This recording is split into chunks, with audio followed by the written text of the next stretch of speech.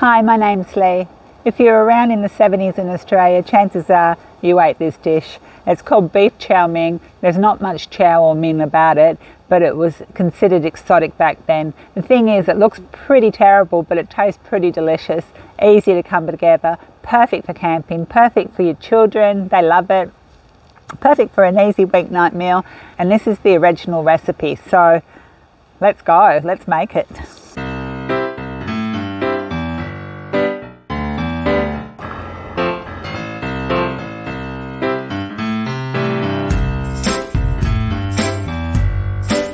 You need a large onion.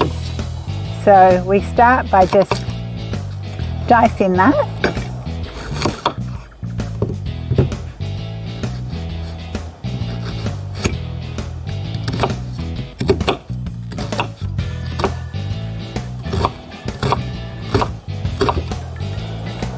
So first up, we light our stove just to a sort of like a lowish heat. A medium-low heat, not too high. And we add a little oil just to fry the onions in. So just a tablespoon or so.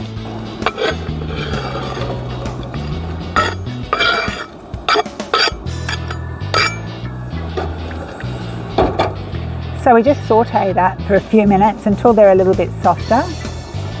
And while that's sauteing, we'll get the rest of the ingredients ready. The recipe calls for some celery, and this is a sad bit of celery I had left, but you know, this dish is not about crisp vegetables. The vegetables are cooked so much, they're almost, well, they're soggy, but in a good way. So I can totally use this celery. So about 3 sticks of celery, and just dice it fine. The only other thing we need to chop is some cabbage, and we'll be using this. We don't put this in straight away. We add this in the last 15 minutes, but we might as well chop it now. So about 1/4 of a cabbage, and you just want to shred that like so. If you've got any large bits of cabbage leaves that have come away, just sort of roll them up and then slice them. And that's all the chopping we need to do. Oh, actually, to be honest, the recipe calls for fresh green beans, but we're camping, and so we're going to add tinned green beans, which is fine for this recipe because, as I said, they cook down anyway to a bit of a mush. So the onions have been cooking for a few minutes. I'm going to add just like a teaspoon of garlic. So if you've got fresh garlic, just 1 or 2 cloves, just a little bit of garlic. The original recipe doesn't call for garlic, and this is the only thing I've tweaked. Garlic was also very exotic in Australia in the 70s. So we'll just stir that in.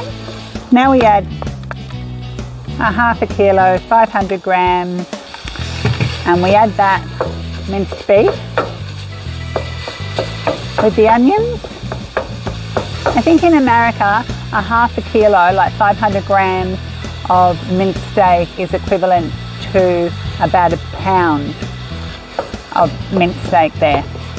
Round about that, maybe a pound in a little bit, 1.1 or something like that. So what we want to do now is just brown that mince. It'll take a few minutes, and we're going to brown the mince with the onions and a little bit of garlic that I've added. So the mince has been cooking for a few minutes with the onions, and it's brown, and now we add every other ingredient except the cabbage.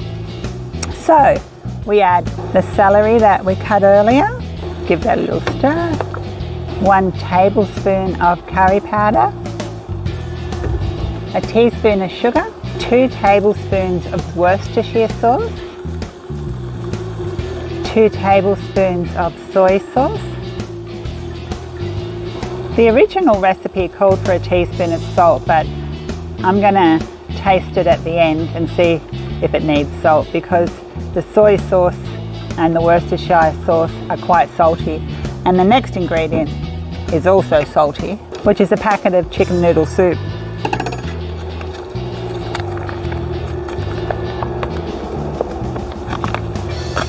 We add our tin of green beans, and just 2 tablespoons of white rice, or any rice actually, because we're going to cook it for about 30 to 40 minutes after this. Now, sorry, this is another ingredient that wasn't in there, some pepper, but I love black pepper. And lastly, we add 2 cups of water.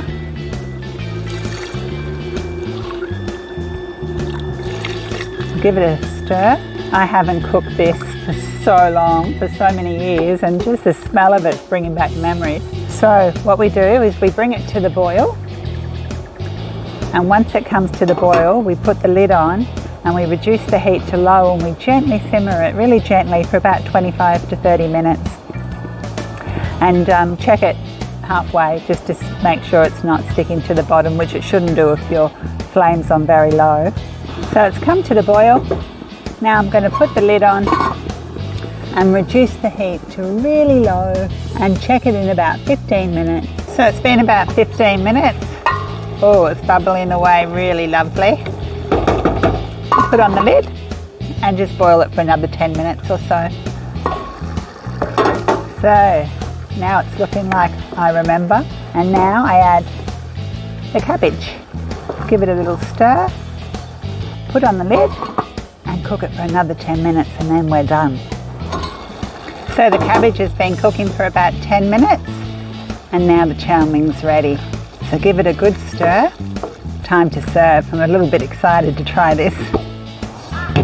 So chow mein's great with rice, or the way we used to have it was on hot buttered toast. So I've buttered some toast and there's the chow mein.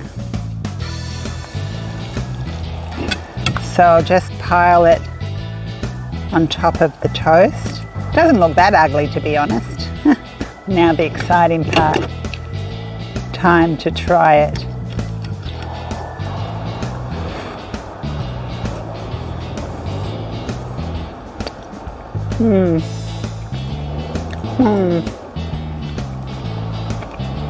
That brings back memories.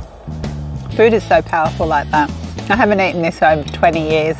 And I think it's really important that these recipes from the past are kept. So thanks for watching this. You have to try it. It's really yum actually. Really easy. And ugly but delicious. Thanks for watching. See you next time.